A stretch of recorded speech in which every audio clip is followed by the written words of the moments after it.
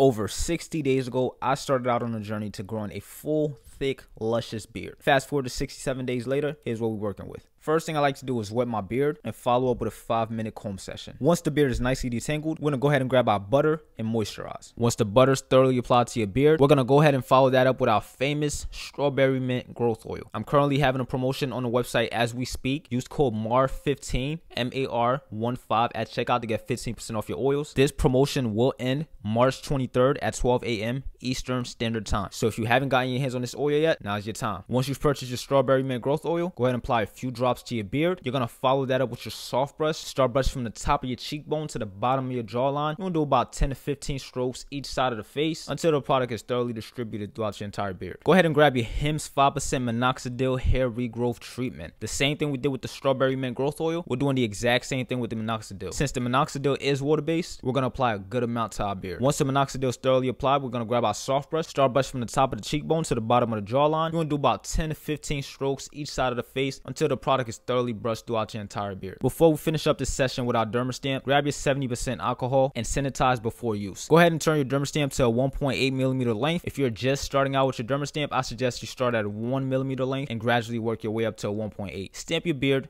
thoroughly and precisely, 15 to 20 stamps each side of the face, vertically and horizontally. Once you're done with your Dermastamp, go ahead and sanitize once more with your 70% alcohol, pat dry with a clean towel, and store it for your next use. Do your research on how to properly sanitize your Dermastamp. This is what the beard is looking like on day 67. Make sure to follow me for more hair growth videos.